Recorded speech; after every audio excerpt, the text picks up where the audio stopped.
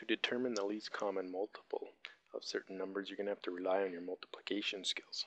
It's almost like counting by 2s, counting by 5s, but it's a little bit more difficult when you got to count by 6s or 7s or 8s.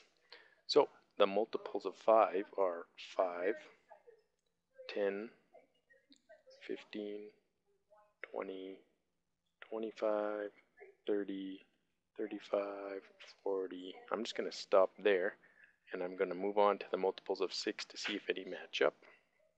So I'm going to count by 6s. 6, 12, or you can go 6 times 3 is 18, 6 times 4 is 24, 6 times 5 is 30, 6 times 6 is 36. Now I noticed that 30 is a multiple of 6 and 30 is a multiple of 5. So I'm going to stop and see if 30 is a multiple of 10.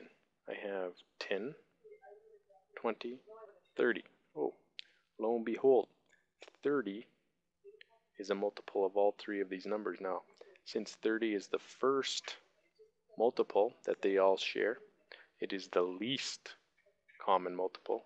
So therefore, we can determine or say that the least common multiple of these three numbers is 30.